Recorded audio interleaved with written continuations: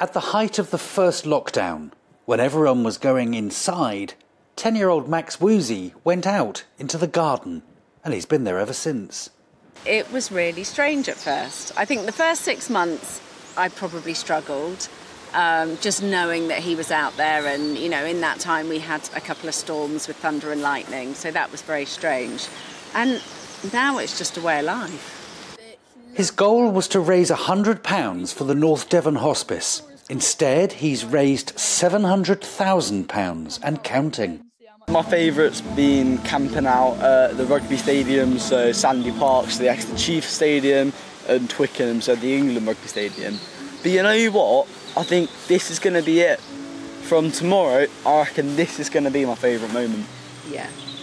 It's his last night under canvas, and to celebrate, Broomhill Estate near Barnstable has opened its grounds for the mother of all camping festivals.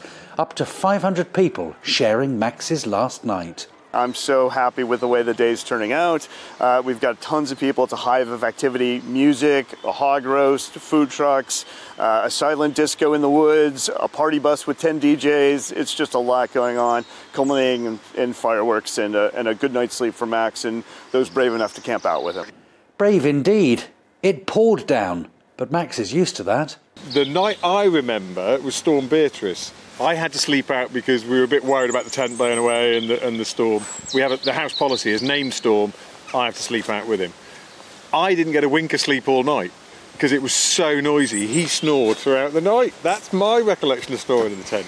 He's just upset because I said he snored, so he's making things up now.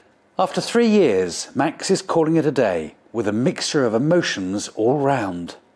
I think that's going to be the most natural thing, actually, trying to get back into what used to be normal, from being able to sleep inside and do your normal routine again. Yeah, it's going to be a huge adjustment, because if you think he's 13, so 3 years is almost a quarter of his life, so that's a big chunk of time that's just been our norm. Well, Max says he's got lots more adventures planned and lots more money to raise. Jeff Moody, GB News.